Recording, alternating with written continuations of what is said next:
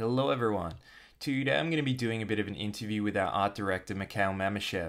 He recently completed the next installment to our key visual series, and we thought me asking a few questions from a non-artist's perspective would give you all some insight into his process. And you can take a look at the piece itself being created at the same time, so hope you will enjoy. Alright, Michail, maybe a good place to start is the internal process of Fairy Tale Distillery.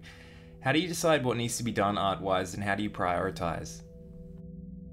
Well, we do have a system of figuring out and agreeing on company goals at the beginning of each month. And based on these goals, every member deviates his own tasks, and depending on how many people actually need me to finish my tasks in time, I can quite easily estimate the priority of what has to be done art-wise. And naturally, if time allows it, I really like to throw in some smaller tasks here and there just to keep my confidence level up and, of course, gain new perspectives on the bigger goals.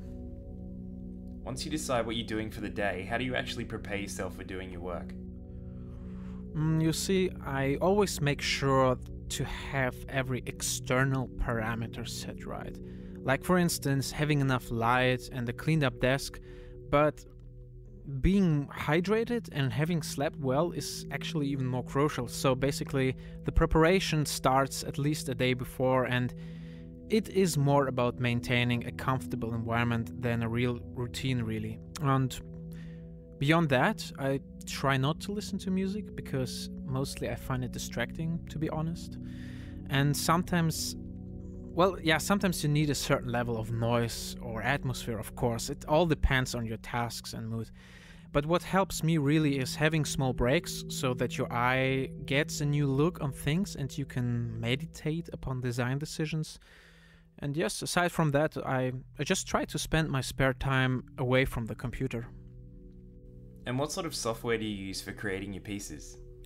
I work with Adobe Photoshop CS6, mainly because I'm really comfortable with it and I keep figuring out new techniques all the time, so I'm quite busy with that program.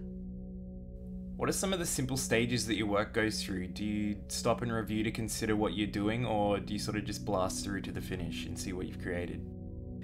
Yeah, to be honest, in the past, I really tended to rush through an image, and though this can be helpful when you have to meet a deadline, I actually prefer to have a rather structured approach to my work. Mainly because at a certain point in production, you cannot change your initial decisions effectively anymore. And therefore, I think it's vital to have thumbnails and variations, because only in a visual comparison, you and your client, you both will be able to tell which direction should be pursued. To give you an example, like perspective, composition, color and value palettes, shape language, characters and poses, and so on and so forth. These are all important aspects of an image, and they all can be evaluated individually with smaller thumbnails and sketches before arranging them on a big canvas, so to speak. And this divide and conquer technique gives you definitely some degree of security. But personally, it doesn't stop me from reviewing the image with a critical eye all the time, mainly because I do work with a team on this game and they have to like it as well, and their feedback is valuable and it gets me back on track once I'm off. And where do you draw inspiration from for your painting? Do you have a strong history that you use to guide your work, or do you find new inspiration as you go along and apply it? A strong force that guides my work is probably my taste, and this is rooted in my childhood experiences, I guess. But of course, you constantly evolve because every image has its own stumbling blocks, and I like to analyze other artists' work just to find out how they have been tackling these problems. Beyond that, you basically can find inspiration anywhere, be it nature, all kinds of art-related or aesthetic things, and I use various painting techniques in order to generate ideas or happy accidents along the way. Is there other work that you've done that is similar to what we see in Dustal, or is this a bit of a branching out for you? Yeah, it has been definitely a branch out, because this is not your typical fantasy setting.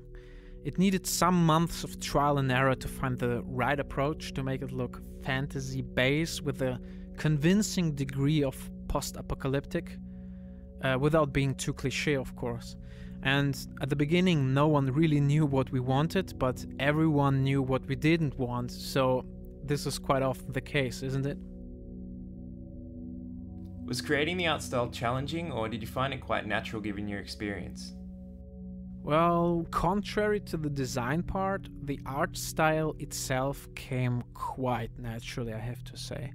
It was mostly very straightforward, and I think this is due to the circumstance that I'm really interested in the mechanics of perception, and our lead programmer Sebi could translate my imagining quite well into the code. And what about your work outside of Dustal? Have you seen it be affected by working on the project? Have you maybe seen a bit of a relationship forming? Yes, totally. It is unavoidable.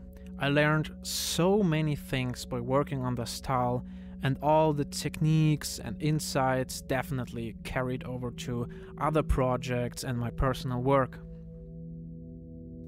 From your own perspective as its creator, what do you feel the art style of Dustal is really trying to convey? I think it is a great example what is doable with such a small team as we have. I mean, the feedback for the art style is predominantly positive, and I think we have quite unique and contemporary looking visuals, and they do work great with the game mechanics. And of course, it is also an homage to my infantile game experience, and I really hope that it resonates with those who share the same taste. And this particular piece that you created recently, what is it actually depicting? In this particular case, it shows the cooperative and constructive mechanics of Dustal. People are building houses, and they are necessary for survival by having the ability to store items, craft new weapons, new armor, and upgrade your skills. It is part of a series that showcases certain core aspects of the game that players will be able to participate in. Alright, that is all I harassed Michail with. I hope you guys found it interesting. Personally, as I said, I'm not exactly an artistically gifted person, so I find the subject pretty neat, and I love talking to Michail about his work. You can view the whole Key Visual series on our website, as well as other media such as screenshots and some of our other videos. Another place you can see it all thrown together is our Steam page, which also has in-depth descriptions of the game itself, so head over there and you can vote for us on Steam Greenlight while you're there if you want to. No pressure. Thank you guys for watching, and I'll see you all again soon.